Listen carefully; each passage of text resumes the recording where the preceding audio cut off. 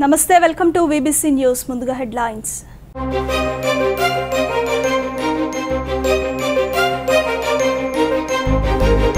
పిల్లలను బడికి పంపాలి, రాజన్న బడిబాటలో ఎమ్మెల్యే ఆదిరెడ్డి.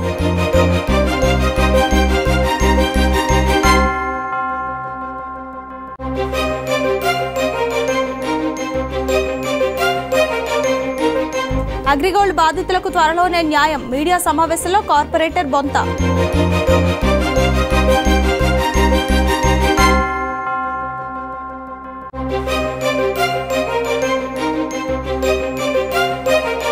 చట్టాలపై ప్రతి ఒక్కరికి అవగాహన ఉండాలి, అవగాహన సదస్సులో జూనియర్ సివిల్ జడ్జి శ్రీధర్.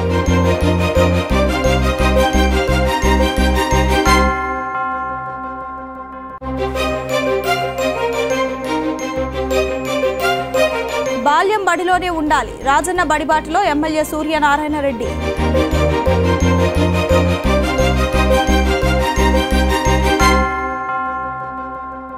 పిల్లల చదువు విషయంలో తల్లిదండ్రులు అశ్రద్ధ వహించకూడదని రాజమండ్రి సిటీ ఎమ్మెల్యే ఆదిరెడ్డి భవానీ సూచించారు. రాజమండ్రి 13వ డివిజన్లోని ఎన్వీఆర్ ప్రాథమిక పాఠశాలలో నిర్వహించిన రాజన్న బడిబాట కార్యక్రమంలో ఆమె పాల్గొని మాట్లాడారు. తల్లిదండ్రులు తమ పిల్లలను ప్రభుత్వ పాఠశాలల్లోనే చేర్పించాలని భవానీ కోరారు. ప్రాథమిక స్థాయి నుండి చదువు పట్ల పిల్లలకు ఆసక్తిని కలిగించాలని, ఆడ మగ వివక్షత లేకుండా అందరినీ స్కూల్కి పంపించాలని కోరారు. భవిత ఉప కేంద్రంలో ప్రత్యేక అవసరాలు గల పిల్లలకు శ్రద్ధగా విద్యాబుద్ధులు నేర్పిస్తున్న భవిత ఉప కేంద్రంలోని ఉపాధ్యాయులను అభినందించారు. నేటి మహిళలు అన్ని రంగాల్లో రాణిస్తూ మగవారితో సమానంగా ఎందులోనూ తాము తక్కువ కాదనేలా ఉన్నత స్థానాల్లో ఉన్నారని అన్నారు. అందుకు కారణంగా చదువుకోవడమే సూచించారు. మనకు అందుబాటులో ఉన్న అవకాశాలు, ప్రభుత్వ పథకాలను సద్వినియోగం చేసుకోవాలని, ముందుకు సాగాలని పిలుపునిచ్చారు. ఆడపిల్లలు తల వంచుకొని నడవాల్సిన పని లేదని, ఏ విషయంలోనూ ఆడపిల్లలు తక్కువ కాదని ధైర్యం చెప్పారు. ఆనందం కలిగిస్తుంది. ఎందుకంటే చదువు ప్రతి ఒక్కరికి చాలా అవసరం. మన సమాజం ముందుకు వెళ్ళాలన్నా, మన పిల్లలు భవిష్యత్తు బాగుండాలన్నా తప్పకుండా చదువు చాలా ఉపయోగపడుతుందని గట్టిగా నమ్ముతున్నాను నేను. ఎందుకంటే మనం ఇప్పుడు చూస్తే చిన్నతనంలోనే మనం వాళ్ళకి చదువులో ప్రోత్సహించాలి. చదువు అనేది అలా క్రమక్రమంగా మనం వాళ్ళకి ఎంకరేజ్ చేస్తూ ఉండాలి. తప్పితే మనం ఒక 10 సంవత్సరాల వరకు పిల్లోడికి స్కూల్కి పంపకుండా 10 సంవత్సరాల తర్వాత మనకి పిల్లోడి స్కూల్కి పంపిద్దామని అనుకున్నా అప్పుడు కొంత ప్రయోజనం ఉండదు. ఎందుకంటే వాళ్ళకి చిన్నతనం ఎప్పుడైతే వాళ్ళకి వాళ్ళ యొక్క బ్రెయిన్ ఎదుగుతూ ఉంటుందో అక్కడి నుంచి కూడా పిల్లలకి స్కూల్లో వేస్తే అలా వాళ్ళు మంచి నాలెడ్జ్ పొంది చాలా మంచి విద్యావంతులు అవుతారని అనుకుంటున్నాను. ఎందుకంటే మనం చూస్తే ముందుగా మనం డిఫరెన్స్ చూపిస్తాం ఆడపిల్లలకి మగపిల్లలకి. ఈ స్కూల్లో ఎంతమంది అమ్మాయిలు ఉన్నారు మా టీచర్. అనంతరం ఎమ్మెల్యే ఆదిరెడ్డి భవానీకి ఘన సన్మానం చేశారు. Urban range DIG Dilip Kumar అధ్యక్షతన జరిగిన ఈ కార్యక్రమంలో 13వ వార్డు కోఆప్షన్ సభ్యులు కప్పల వెలుగు కుమారి, కార్పొరేటర్ పాలిక శ్రీను, వార్డు సభ్యులు పాలిక శ్యామ్, 15వ వార్డు కార్పొరేటర్ డి లక్ష్మి, మాజీ కార్పొరేటర్ కృష్ణశ్రీ, వార్డు సభ్యులు ఇళ్ల రమణ, శెట్టి సత్యవతి, చుక్కా లక్ష్మి, మేడిశెట్టి సత్యవతి, శ్యామల, లక్ష్మి, బత్తిర పార్వతి, నెల్లిదేవి, దేవుడమ్మ, పోలవరపు బాబురావు, నగరపోయిన రామకృష్ణ, ఇళ్ల నూకరాజు, రీసు అచ్చారావు, పసలపూడి లక్ష్మీనారాయణ, పోలవరపు వెంకన్న, ఈశ్వరరావు, వీరబాబు పాల్గొన్నారు. ప్రధానోపాధ్యాయులు డేవిడ్ లివింగ్స్టన్, కాంప్లెక్స్ కార్యదర్శి పరస జగన్నాథరావు తదితరులు పాల్గొన్నారు.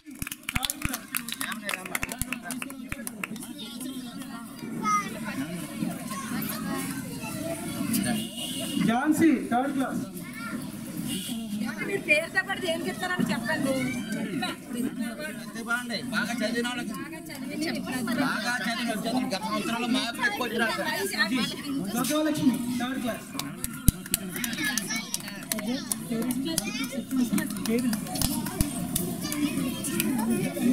Shashi first class. యూనిఫామ్ వచ్చింది.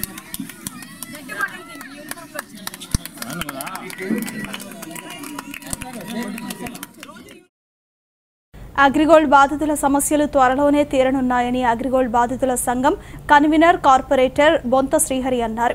రాజమండ్రి ప్రెస్ క్లబ్లో ఏర్పాటు చేసిన విలేకరుల సమావేశంలో ఆయన పాల్గొని మాట్లాడారు. దారుణంగా నష్టపోయిన అగ్రిగోల్డ్ బాధితులకు పాదయాత్ర సందర్భంగా వైఎస్ జగన్ ఇచ్చిన హామీ మేరకు సీఎం అయిన వెంటనే దృష్టి సారించారని, త్వరలోనే బాధితులకు సాయం అందబోతోందన్నారు. తెలుగుదేశం హయాంలో చేసిన నిర్వాహకం వలన లక్షలాది మంది డిపాజిట్దారులు బాధితులుగా మారారని పేర్కొన్నారు. దేశవ్యాప్తంగా 32 లక్షల మంది అగ్రిగోల్డ్ బాధితులుంటే అందులో 19 లక్షల మంది ఏపీలో ఉన్నారని, రాజమండ్రి అర్బన్ పరిధిలో 20,000 మంది వరకు ఉన్నారని ఆయన పేర్కొన్నారు. ఒక్కొక్కరికి 10,000 నుండి 20,000 రూపాయల వరకు ఇవ్వడానికి ఏర్పాట్లు జరుగుతున్నాయని అగ్రిగోల్డ్ బాధితుల సంఘం రాష్ట్ర నేత అప్పిరెడ్డి ఈ మేరకు అన్ని చోట్లకు వర్తమానం అందించారని ఆయన అన్నారు. ముఖ్యమంత్రి జగన్ ప్రజలకు ఇచ్చిన హామీలు నెరవేర్చడం ద్వారా ప్రజల హృదయాల్లో చిరస్థాయిగా నిలిచిపోతారని, శాశ్వత ముఖ్యమంత్రిగా ఉంటారని ఆయన పేర్కొన్నారు. అగ్రిగోల్డ్ బాధితులకు సాయం చేయడానికి ముఖ్యమంత్రి చర్యలు చేపట్టడం పట్ల సంఘం జిల్లా జేఏసీ అధ్యక్షులు నాగు హర్షం వ్యక్తం చేస్తూ కృతజ్ఞతలు తెలిపారు. విలేకరుల సమావేశంలో సంఘం అర్బన్ అధ్యక్షులు పెంకే సురేష్, రూరల్ అధ్యక్షులు డాక్టర్ గువ్వల వెంకటేశ్వరరావు, ముప్పన శ్రీను, కె సురేష్ కుమార్, కె మనోజ్ కుమార్, దీపు, కిరణ్, మోహన్ తదితరులు పాల్గొన్నారు. సరైన తీర్పునిచ్చి అగ్రిగోల్డ్ బాధితులు, కస్టమర్లు, ఏజెంట్లు అందరూ కూడా ఏకతాటిపైకి వచ్చి మరి జగనన్న పాదయాత్రలో ఏ నియోజకవర్గంలో పాదయాత్రకి వెళ్ళినా కూడా మరి ప్రజలు కష్ట సుఖాలు తెలుసుకునే సమయంలో ప్రజలు వాళ్ళ పాలన కోసం, వాళ్ళ పథకాల కోసం చెప్పుకుంటూ పోతూ ఉంటే ప్రతి పల్లె, పట్టణం, గ్రామాల్లో మాత్రం అగ్రిగోల్డ్ బాధితులు, ఏజెంట్లు మొరపెట్టుకున్నారు. మొరపెట్టుకున్నప్పుడు జగన్ గారు ఆ పాదయాత్రలోనే ప్రకటించారు, నేను వచ్చిన మరుక్షణమే అగ్రిగోల్డ్ బాధితుల ఆక్రందనను ఆపి వారిని ఆనందోత్సవాల్లో ముంచి తాను అని ఒక మాట ఆయన పాదయాత్రలో మరి ప్రజలకు కానీ బాధితులకు కానీ మీ మీడియా ద్వారా కూడా తెలియజేయడం జరిగింది. మరి మాట తప్పని మడమ తిప్పని నాయకుడు కనుక ఇంకా ప్రభుత్వం మరి ముఖ్యంగా క్యాబినెట్ తీర్మానానికి రాక ముందే మరి ఆయన పాదయాత్రలో తెలుసుకున్న అనేక విషయాలు, అనేక సంఘటనలు మరి ఆయన ప్రకటించుకుంటూ పోయారు. మరి ఆశా వర్కర్లకు కానీ, అంగన్వాడీ టీచర్లకు కానీ, లేకపోతే పిల్లల కోసం నో బ్యాగ్స్ కానీ, లేకపోతే పోలీస్ డిపార్ట్మెంట్స్కు వీకెండ్ హాలిడేస్ కానీ, మరి ప్రజలను ఎంత సుఖాల్లో మరి వారికి ఎంత సౌలభ్యాన్ని కానీ అందించాలంటే బహుశా చరిత్రలో మాత్రమే విన్నాం. శ్రీకృష్ణదేవరాయల పాలనలో మాత్రమే, రాజరిక పాలనలో ప్రజలు సుఖ సంతోషాలతో ఆర్థిక బాధలు లేని పాలన చేసిన ఏకైక రాజు మరి శ్రీకృష్ణదేవరాయలు. బహుశా ఈ డెమోక్రసీ వచ్చాక మరి అటువంటి పాలన నిర్వహించడానికి మరి కంకణం పట్టుకున్నటువంటి జగన్మోహన్ రెడ్డి గారు. చట్టాలపై ప్రతి ఒక్కరూ కనీస అవగాహన కలిగి ఉండాలని అనపర్తి జూనియర్ సివిల్ జడ్జి ఎం శ్రీధర్ సూచించారు. బెక్కవోలు మండలం కొంకుదురు గ్రామంలో జరిగిన న్యాయ విజ్ఞాన సదస్సులో ఆయన పాల్గొని మాట్లాడారు. ప్రతి చిన్న విషయానికి పోలీస్ స్టేషన్లు, కోర్టుల చుట్టూ తిరగొద్దని జడ్జి హితవు పలికారు. అలాగే చిన్న చిన్న సమస్యలను గ్రామ పెద్దల సమక్షంలో పరిష్కరించుకోవాలని సూచించారు. ఈ సందర్భంగా వివిధ చట్టాలను శ్రీధర్ అవగాహన కల్పించారు. అఖిల భారత న్యాయవాదుల సంఘం జిల్లా ఉపాధ్యక్షుడు ఆర్వీజీ పట్నాయక్ మాట్లాడుతూ ఉపాధి హామీ చట్టం వలన కలిగే ప్రయోజనాలను గురించి సవివరంగా వివరించారు. ఈ కార్యక్రమంలో Bikkavolu SI Ganesh Kumar, Anaparthi bar association కార్యదర్శి TVV Ramanamurthy, PV Ramakrishna, yes Sura Reddy, న్యాయవాదులు పి వీరబాబు, డి రాజు, డిబిబి రవికుమార్, సత్తి నాగిరెడ్డి తదితరులు పాల్గొన్నారు. ఇటువంటి పల్లెటూరులోని ప్రజలంతా కూడా వలసలు అరికట్టాలన్న ఉద్దేశంతో ఏం చేశారంటే ఉపాధి హామీ పథకాన్ని ప్రవేశపెట్టారు. ఈ ఉపాధి హామీ పథకంకి రాను 2005 సంవత్సరంలో ఏమైందంటే దీన్ని చట్టబద్ధత చేశారు. ఉపాధి హామీ చట్టంగా దీన్ని మార్చారు. అంటే గతంలో ఈ గవర్నమెంట్లు, ఏ గవర్నమెంట్ ఉన్నా సరే గవర్నమెంట్ మారేసరికి ఈ యొక్క స్కీముల యొక్క పేర్లు మారిపోతా ఉంటాయి, వాటి యొక్క రూల్స్, రెగ్యులేషన్స్ మారిపోతా ఉంటాయి. అయితే ఈ ఉపాధి హామీ పథకం అనేది దీంట్లో ఈ స్కీమ్ అనేది ఇంకా ఏ గవర్నమెంట్ వచ్చినా సరే ఇది మారదు. ఇది లేబర్ యాక్ట్ లో భాగంగా చేసి ఉపాధి హామీ చట్టంగా దీన్ని మార్చారు. మరి దీనివల్ల ఏంటి ఉపయోగం అంటే ప్రతి గ్రామంలో కూడా ఎవరైనా, ప్రతి కుటుంబంలో కూడా యువజనులైనా అంటే 18 సంవత్సరాలు నిండిన యుక్త వయస్కులు వచ్చిన ఆ స్త్రీ, పురుషులు ఎవరైనా సరే నాకు ఉపాధి లేదు అని చెప్పి పంచాయతీలోకి వచ్చి ఒక దరఖాస్తు చేసుకుంటే వాళ్ళకి ఉపాధి చూపించవలసిన బాధ్యత పంచాయతీ వారికి ఉంది. అంటే ఉపాధి అంటే ఏంటి? ఇక్కడ మట్టి పని, స్కిల్ అంటే నైపుణ్యం లేని పనులు అనమాట. అంటే ఈ పూర్తిగా శారీరక శ్రమతో చేసే తవ్వడాలు, కచ్చా డ్రైన్లు తవ్వడాలు, మట్టి పనులు, ఈ మట్టి పనులు చేసే పనులు అనమాట. ఈ పనులన్నీ చేయడానికి నాకు ఉపాధి చూపించండి అని దరఖాస్తు చేసుకుంటే 15 రోజుల్లోగా వాళ్ళకి ఉపాధి చూపాల్సిన బాధ్యత ఈ యొక్క ఉపాధి చట్టం, ఉపాధి హామీ పథకంలో అధికారులకే ఉందంటే. హిందూ పూజలు అంతరించిపోతున్నాయని, ప్రతి ఒక్కరూ హిందూ పూజలను భక్తి శ్రద్ధలతో పూజించాలని శ్రీ శ్రీ శ్రీ పూర్ణమ్మ మాతాజీ అన్నారు. సీతానగరం మండలం లంకూరు గ్రామంలో మట్టవీర భోగ వసంతరాయుల ఆధ్వర్యంలో ముత్తైదువులకు 1,00,000 పసుపు కొమ్ముల వ్రతం నిర్వహించారు. మాతాజీ శ్రీ శ్రీ పూర్ణమ్మ చేతుల మీదుగా పూజా కార్యక్రమం నిర్వహించారు. అనంతరం మాతాజీ మాట్లాడుతూ ప్రతి ఆడపడుచు 1,00,000 పసుపు కొమ్ముల వ్రతం చేసుకోవాలని, అలా చేసిన వారు నిండు నూరేళ్లు ముత్తైదువులుగా జీవిస్తారని అన్నారు. వ్రతం అనంతరం అన్న సమారాధన నిర్వహించారు. ఈ కార్యక్రమంలో జక్కంపూడి గణేష్, వలవల రాజా, మట్ట శ్రీను, రత్నం తదితరులు పాల్గొన్నారు.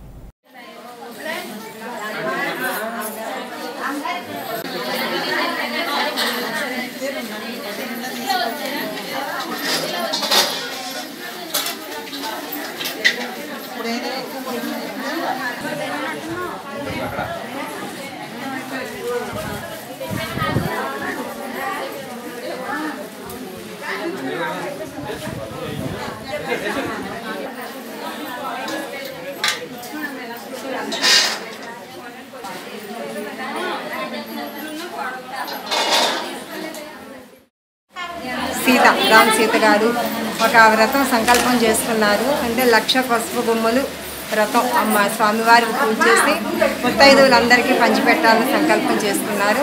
ఆ సంకల్పం ప్రకారంగా ఈ రోజంతా కూడా వారి కుమారులు, కుమార్తెలు, ఆ కోడలు అందరూ కలిసి ఎంతో వైభవంగా ఉదయం నుంచి కూడా లక్ష్మీనారాయణ స్వామివారి పూజలన్నీ చక్కగా చేయించుకుని అక్కడ గౌరీమాతను పూజించి మరి ఈ యొక్క పసుపు కొమ్ములన్నీ అంటే 1,00,000 పసుపు కొమ్ములు కూడా ప్రతి ముత్తైదుకి కూడా చక్కగా తల్లి మౌనంగా ఉండి మౌనం పాటిస్తూ ప్రతి ఒక్కరు ఆ తల్లులు పైట సెంగ పడుతుంటే వాయిని ఇస్తూ ఉన్నారు.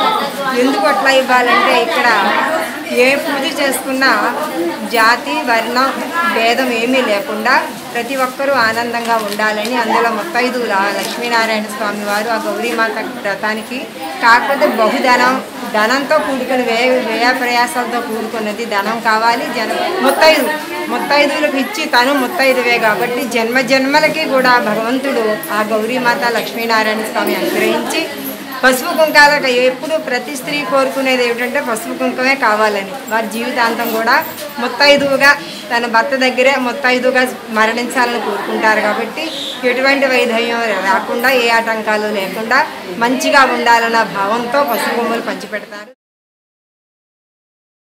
అనపర్తి గ్రామంలోని మార్కండేయపురం ప్రాథమిక పాఠశాలలో జరిగిన రాజన్న బడిబాట కార్యక్రమంలో అనపర్తి ఎమ్మెల్యే డాక్టర్ సత్తి సూర్యనారాయణ రెడ్డి పాల్గొన్నారు. ఈ సందర్భంగా కొత్తగా పాఠశాలలో చేరిన విద్యార్థులతో ఆయన అక్షరాభ్యాసం చేయించారు. అనంతరం ఆయన మాట్లాడుతూ తల్లిదండ్రులు వారి పిల్లల్ని ప్రభుత్వ పాఠశాలలో చేర్పించాలని పిలుపునిచ్చారు. ఈ కార్యక్రమంలో ఎంఈఓ విజయకుమారి, వైఎస్ఆర్సీపీ నాయకులు సబ్బెళ్ల కృష్ణారెడ్డి, నల్లమిల్లి మురళీకృష్ణారెడ్డి, వీర్రాఘవరెడ్డి, సత్తి రామకృష్ణారెడ్డి, సూర్యప్రకాష్, నితిన్ రెడ్డి తదితరులు పాల్గొన్నారు.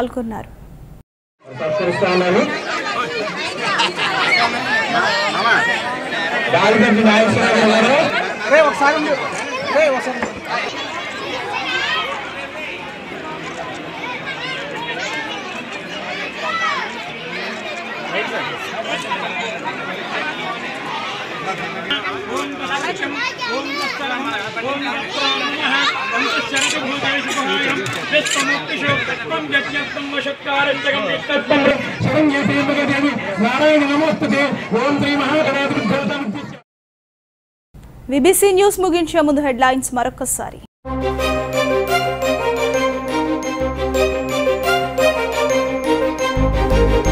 పిల్లలను బడికి పంపాలి, రాజన్న బడిబాటలో ఎమ్మెల్యే ఆదిరెడ్డి.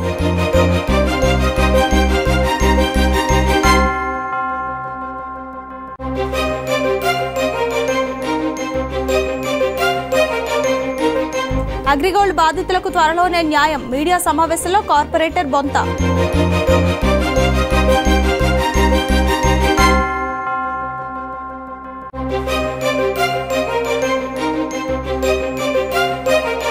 చట్టాలపై చట్టాలపై ప్రతి ఒక్కరికి అవగాహన ఉండాలి. అవగాహన సదస్సులో జూనియర్ సివిల్ జడ్జి శ్రీధర్.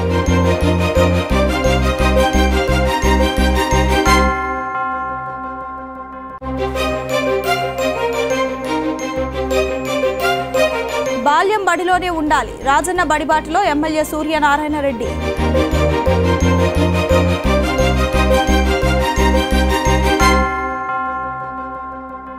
ఇవి ఇప్పటివరకు ఉన్న updates. Keep watching VBC news. నమస్తే.